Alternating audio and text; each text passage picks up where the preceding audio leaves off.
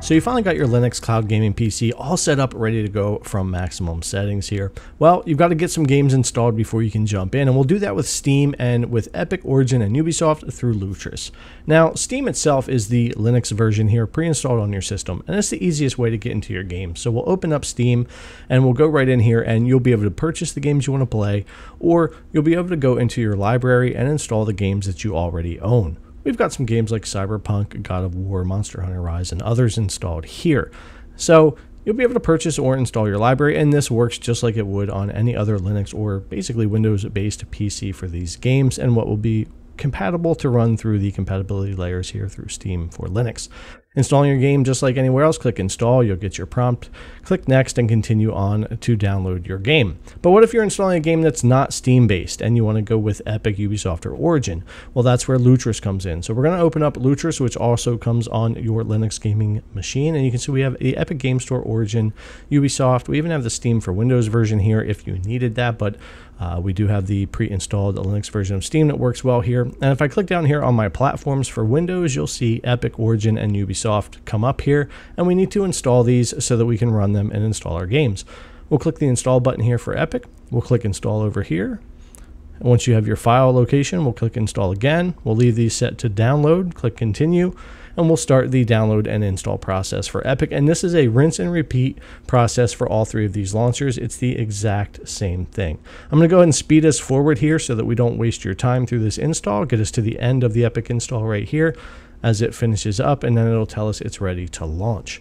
But before we launch into that, I want to install the other two launchers. And like I said, this is a complete rinse and repeat solution for these. So we're going to close this without launching it, and we're going to go ahead and install Origin next. So I'll highlight Origin, I'll click install just like I did for Epic, and then we'll click install right here, have our file location, click install, leave it at download, click continue, and it will be the exact same process for Origin.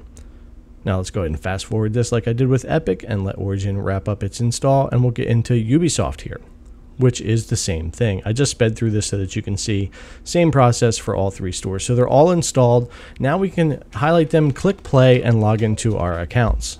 So we'll click the play button down here and our Epic Game Store will launch, ready for us to go. Now this being the first launch, it's going to download and install its updates, but after that, you'll get your typical login screen. So go ahead, get logged in to your Epic Store account if you've already got one, or make a new one if you need to, and then you'll be able to get right in here and purchase games from the Epic Game Store, or you'll be able to go over to your library and install the games that you already own, just like with any of the other stores, or just like running these over on your Windows PC.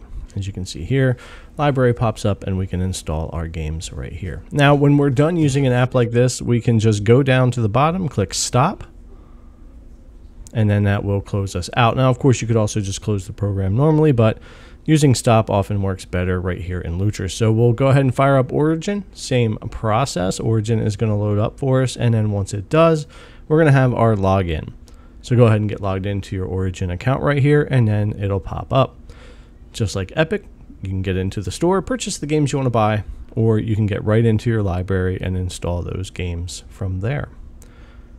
Now, same process. If we're done with Origin, we could either just close out the app on our own as we normally would, or click stop right here on Origin. So Ubisoft Connect, we'll highlight that, click play, and load that one up. This one takes just a little bit longer for Ubisoft Connect. I'll leave it real time here for you to see, but it's not too bad. Once it gets brought up here, same process, you'll log into your Ubisoft account, and then you'll be able to get in and check out your game. So I'll get logged in here.